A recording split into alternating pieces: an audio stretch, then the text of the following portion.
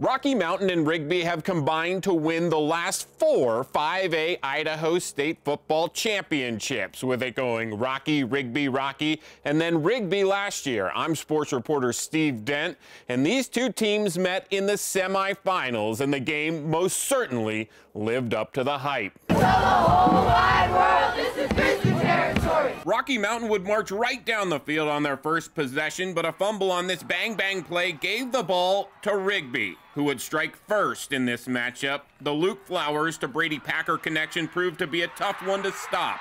This long completion would lead to a short touchdown run. But Rocky Mountain would respond with the run game as they got future Idaho Vandal Art Williams going. This run would set up a touchdown pass. It's knotted up at 7. Now it's the Grizzlies' turn to force a fumble as Ty Page comes up with the recovery. The offense would respond. Tegan Sweeney passed for 277 yards and 2 touchdowns. This completion would lead to a 1-yard touchdown run by Williams.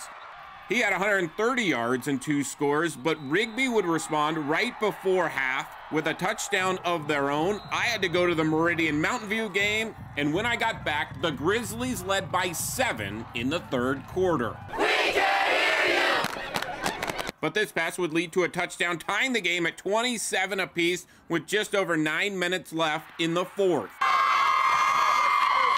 This was an intense game. Big hit here, but Cohen Peck holds on, and Rigby would take the lead on a touchdown grab by Brady Packer. He had 7 catches for 152 yards and 2 touchdowns. Now Rocky's driving, looking for a game-tying touchdown, and check out this effort by Luke Lucchini. What a catch, and Rocky's in business in the red zone. But the third fumble of the day gives the ball back to Rigby. The Trojans would face a third down, and instead of running it, they would try to win it through the air, and this catch by Packer secures a hard-fought victory, 34-27, in a game where it was a shame somebody had to lose. Proud of them. I mean, they worked hard. I mean, they've got good players. That's a good team, and, nothing to be ashamed of. So just, somebody who's going to lose that game is going to be upset. And I thought we battled, we played hard. I don't know there's anything we could have done to undo it, if that makes sense. It's just a matter of making some plays during the game, like any game. Rigby will face Meridian in the 5A state championship, as the Warriors were impressive in a 34-10 victory over Mountain View.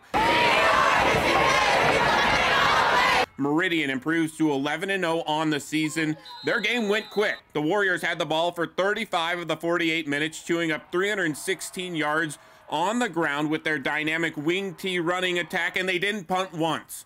The Warriors will go for their first state championship since 2007 on the blue next week against Rigby.